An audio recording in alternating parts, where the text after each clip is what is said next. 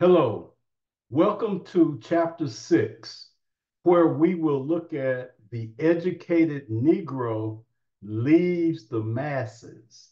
Now, I hope that you're always considering the factor that I talk about in terms of why we're doing this is that social engineering creates predictive behavior. And as we move into chapter 6, you'll see that when Dr. Woodson discussed that the more educated the Negro becomes, then the less comfortable he or she is in evangelical settings or church settings. I found this to be very disturbing, but very true as I think about the congregation that I'm familiar with. Praise the Lord always. I hope that you will share this information with others. I think that's very, very important that we understand Dr. Woodson was the second PhD to graduate from Harvard in Cambridge, Massachusetts. Uh, the second PhD of African American nature. I had the opportunity to go there, but uh, chose my wife instead. Amen. All right. Okay, let's get to chapter 6 and we'll see what happens. Praise the Lord.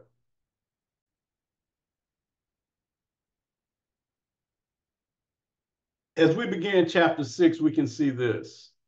One of the most striking evidences of the failure of higher education among Negroes is their estrangement from the masses, the very people upon whom they must eventually count for carrying out a program of progress.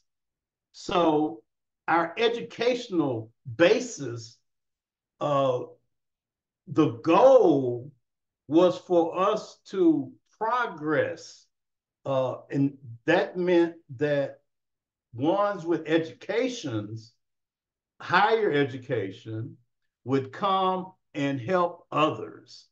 Uh, I continue to read. Of this, the Negro church, the Negro churches supply the most striking illustration.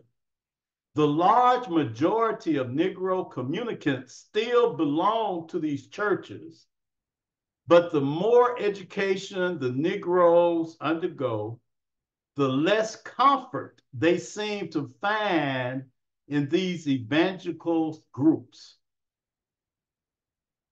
Wow, true. That's what my introduction was about. Most Negroes returning as finished products from such institutions then are forever lost to the popular Negro churches. The Negro church, however, although not a shadow of what it ought to be, is the great asset of the race. It is part of the capital that the race must invest to make its future. I agree with that 100%. The Negro church has taken the lead in education in the schools of the race. It has supplied a forum for the thought of the highly educated Negro. It has originated a large portion of the business controlled by Negroes. And in many cases, it has made it possible for Negro professional men to exist, the church, if you will. It is unfortunate then, as I continue to read, that these classes do not do more to develop the institution. In thus neglecting it, they are throwing away what they have to obtain something which they think they need. In many respects, then, the Negro church during recent generations has become corrupt. Oh my God. The highly educated Negroes have turned away from the people in the churches, and the gap between the masses and the talented tenth is rapidly widening. Some highly educated Negroes say that they have not lost their interest in religion, that they have gone into churches with a more intellectual atmosphere in keeping with their new thoughts and aspirations. Talking with a friend from Alabama the other day, the author, I like the way he calls himself, that Dr. Woodson, found out that after her father had died and she moved to Washington, she forsook the Baptist church in which she had been a prominent worker and joined a ritualistic church, which is more fashionable. That brings to mind a relative of mine that did the exact same thing. Such a change of faith is all right in a sense, for no sensible person today would dare to make an argument in favor of any particular religion. Religion is but religion if the people live up to the faith they profess. Preach, Dr. Woodson, preach. The point here is that the ritualistic churches into which these Negroes have gone do not touch the masses, and they show no promising future for racial development. How an educated Negro can thus leave the church of his people and accept such Jim Crowism has always been a puzzle. It's a puzzle to me too, Dr. Woodson. I don't understand. That's why we doing this book. He cannot be a thinking man. Amen. It may be sort of a slave psychology, which causes this preference for the leadership of the oppressor.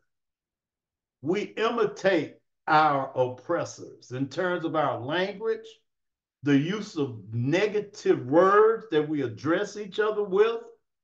That's where that stems. I continue to read.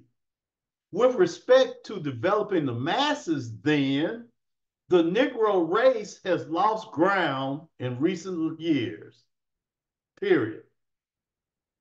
Editorial comment, this book was written in 1933. I continue to read. In 1880, when the Negroes had begun to make themselves felt in teaching, in 1880, when the Negroes had begun to make themselves felt in teaching, the attitude of the leaders was different from what it is today. At that time, men went off to school to prepare themselves for the uplift of a downtrodden people. Amen. In our time, too many Negroes go to school to memorize certain facts to pass examinations for jobs. After they obtain these positions, they pay little attention to humanity.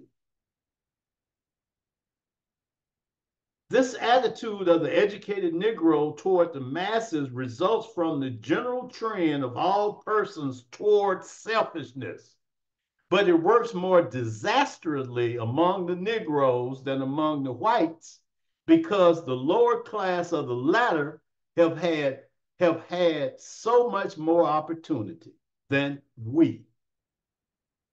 Sometimes you find as many as 2 or 3 storefront churches in a single block where Negroes indulge in heathen-like practices which could hardly be equaled in the jungle. The Negroes in Africa have not descended to such depths as we see in these United States storefront churches for Black Negroes. Although born in brought up in the Black Belt of the South, the author never saw there was such idolatrous tendencies as he is seen under the dome of the Capitol, Washington, D.C. When a man sees persons of his own race tending downward to a level of disgrace, he does not rest until he works out some plan to lift up such unfortunates to higher ground. But the Negro forgets the delinquents of his race and goes his way to feather his own nest, as he has done in leaving the masses in the popular churches. This is sad indeed, for the Negro church is the only institution our race controls, save the dramatization of practical education by Booker T. Washington. Negroes have not influenced the system at all in America. In the church, however, the Negroes has had sufficient freedom to develop this institution in his own way, but he has failed to do so. The educated Negro minister is so trained as to drift away from the masses and the illiterate preachers into whose hands the people eventually fall, are able to develop a doctrine and procedure of their own. The dominant thought is to make use of the dogma of the whites as a means to the end. Whether the system, the educational system, is what it should be or not, it serves the purpose. The Methodists and the Baptists split up further on account of the custom of holding slaves, and the Negroes arrayed themselves on the respective sides. The religious agitators divided still more on the questions beyond human power to understand. And the Negroes started out in a similar fashion to imitate them. By their peculiar reasoning, too, theologians have sanctioned most of the ills of the ages. They justified the Inquisition, serfdom, and slavery.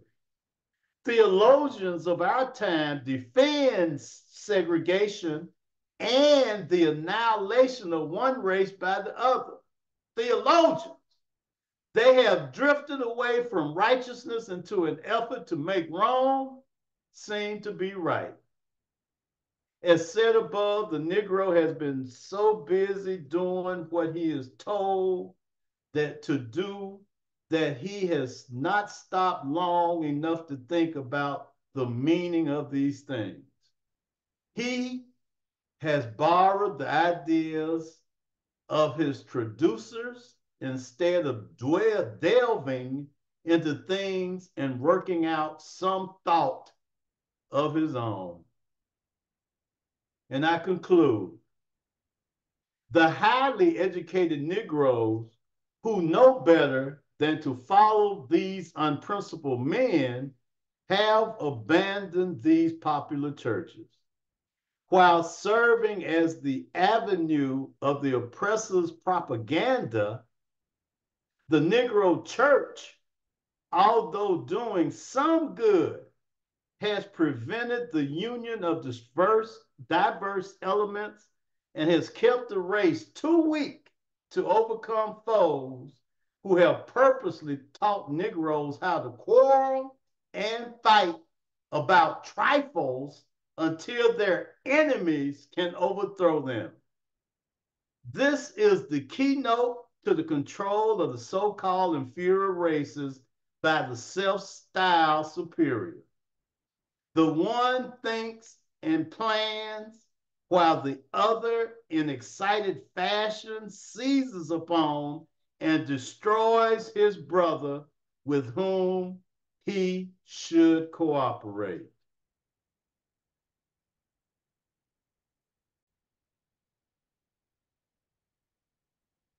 Well, that's it for chapter 6. In reading the chapter, what stays in the forefront of my mind is my favorite scripture that has allowed me to work through many things in my life.